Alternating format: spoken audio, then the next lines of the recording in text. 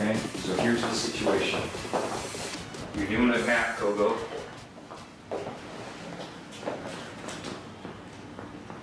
Okay, your map starts down here at 501, and then it's got a bearing and distance up to 502. Okay, and then you're trying to draw your next line over here to 503. Okay, and it says north 90 degrees east. Okay, but here's what it says for the distances.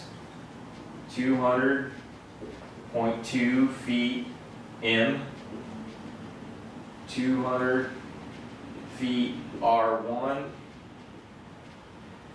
202.0 feet R2.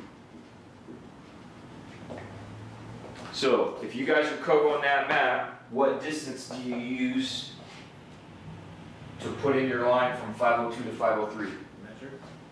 Okay, Austin says measured. What do you think? The latest reference. The latest reference, what do you think? Oh, sure. Okay, so Austin has the right answer, almost always. Okay, so we want to use, almost always, we want to use the measured value. Okay, so let me explain that for a minute because that's a little bit confusing. So when let's say I go out to survey a parcel. Okay, so Landon goes out to survey a parcel. And I'm the first guy to survey the parcel. Okay, so I guess that's not quite accurate. So let's say I go out and I do a subdivision map. So I'm going to create a parcel on my subdivision map. So I create a new parcel on a subdivision. We're doing that right now for Rick, right? On these projects I work on. Okay, so on my survey, is there going to be any record distances around that parcel? The new parcel? No, because I'm the first one. So all those distances are either measured or calculated. Okay? Alright, but now Angelo comes in behind me to survey the parcel. Okay, so he's going to show his measurements, his distances, are they going to be measured or are they going to be R1? When he goes out on his survey, yeah. He's retracing my subdivision. Oh, they're going to be record. His distances. Okay, so let me draw a picture. This might be easier with a picture. Okay, so I create a parcel. Okay, and I show 200 feet M, 200 feet M. I didn't draw a very good square, but you guys get the picture, right? 200 feet M. Okay, everybody understands there's no R1 because nobody else has surveyed this yet, right? Okay, now Angelo comes out to do his survey. Okay, now he's drawing his survey. So how many measurements how many distances do we have for this line now? 4. For just this one line? We have 2. We have 2 distances. Mine, originally, and Angelo's. Okay, so now it's going to be 200 M, R1. On Angelo's survey, which distance is his distance? The measured. The measured. It's his measurement. Does that make sense? You guys follow me? Okay, on Angelo's map, which distance is mine? The record. R1. Okay? Okay, now, Elena goes out to survey the same parcel. Okay? So now we're gonna add an R2. Okay, and this is how I do mine. Some surveyors will call this A and B. Okay, so on Elena's survey, which one of these is her distance? The measured. Measured. Which one is mine? R2. Oh, yours is still R2. I came first. Mine's R1. Which one is Angelo's? R2. Does this make sense? Okay, so here's why I'm teaching you guys this. If I'm COGOing Elena's survey, which one of these 3 do I want to use? The measured. Her measurement, right? I would use these others if I was COGOing that other survey. Let me give you one more. So now Austin comes in and he does a survey next door. Okay, Austin's the last guy. Okay, now, how many measurements now, potential measurements references do we have for this distance? 4. 4. Austin's measured.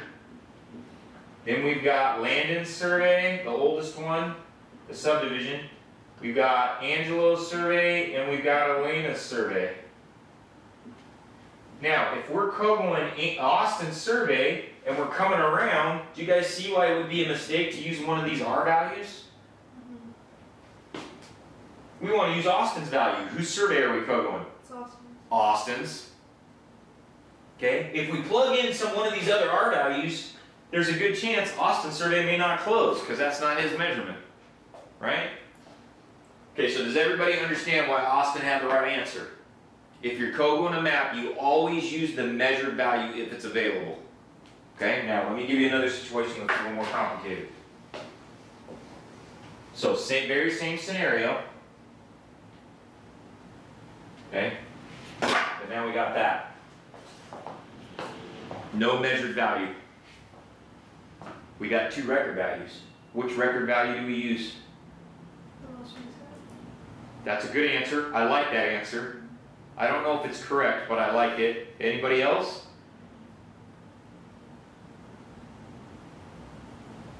Austin's deep in thought. Angela's like, you lost me 4 questions ago, bro. I just don't think I've seen that before, so I'm thinking about it. Okay, so here comes our pizza. So I like Elena's answer, okay, but it really depends on the circumstances. Okay, so the correct answer is ask your licensed surveyor, because the answer might change depending on what we're doing, okay? But if I'm not around, if I'm on vacation, then you go with Elena's answer. You use the most recent value, okay? But hold that thought, because I'm gonna mess with you, because I like to do that, and then we're gonna eat pizza, okay? So what if you're in a situation where if you use the most recent, you get a closure error, you get a 2-foot closure error. So if you use R2, let's say it's the newest survey, then you come up with a 2-foot closure error.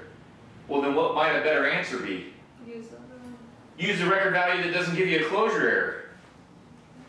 Okay? By the way, if you see this, if you see a line like this with a bearing and only record distances, what does that tell you? Let's say this is my survey. Okay?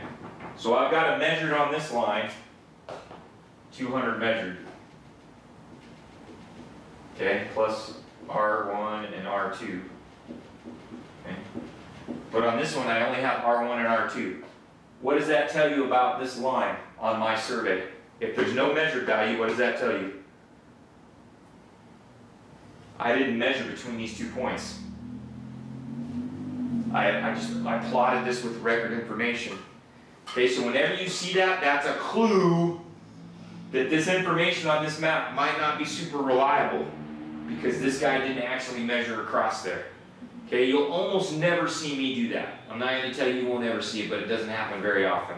Okay, usually this means you've got a lazy surveyor. Okay, if he's showing some information per record with no measure. Okay, not always, but this is a warning flag.